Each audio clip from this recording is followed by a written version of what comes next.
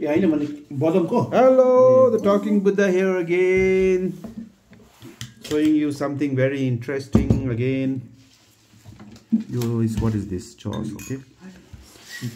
अब हामी तातो तातो ओगीको भिडियो हेर्नु भयो होला अब बनाउँदै गरेको अब तातो तातो मोमो कसरी खानुपर्छ देखाउँछु ल तपाईहरुलाई momo eating momo is also technique is there okay I'll show you today how momo is eaten my late father used to teach us how to eat momos so I'll show you the juice have to come out first this is the momo steaming momo and कहिले पनि यसलाई के भन्छ छोपेर राख्नु हुँदैन पाकेपछि किन भन्दाखेरि मान्छेले चाहिँ तातो हुन्छ भनेर हटकेसमा यसरी राख्छ कि त्यो राम्रो हैन किनभने तपाईको स्टीमले त्यो यसलाई नरम गरेर यो टुट्छ त्यसले गर्दाखेरि तपाईले तातो तातो खाने हो एकदम इमिडिएटली यसरी डाल्ने हो ढक्नी लगाउने हैन ढक्नी लगाए पनि तपाईको बर्बाद हुन्छ मोमो ल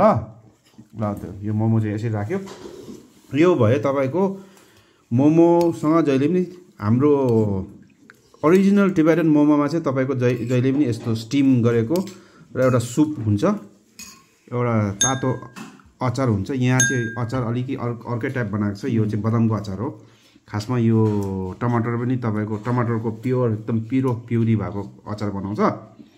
तर यो पनि टेस्टी हुन्छ ट्राई गर्नुहोस् यो मोमोसँग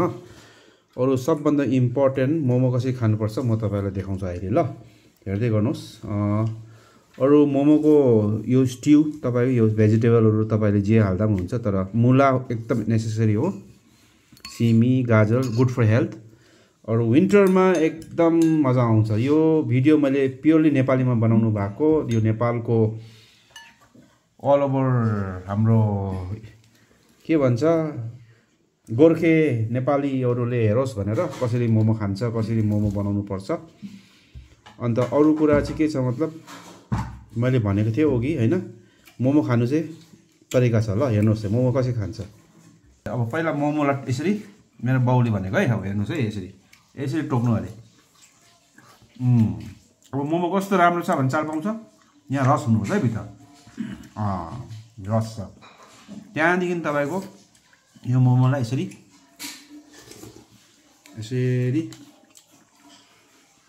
चटनीमा डिप गरे चटनीमा यो चटनी छ तपाईको चटनीलाई हैन यो आया तातो आमामा अरु त्यहाँदेखि तपाईले अलिकति सुप पे यसरी खाने यसरी एकदम प्योर सुप हेर्नु भयो यो सुपलाई खाने हो त्यही यसरी ल है तपाईलाई लास्ट देखाउँछु यो भयो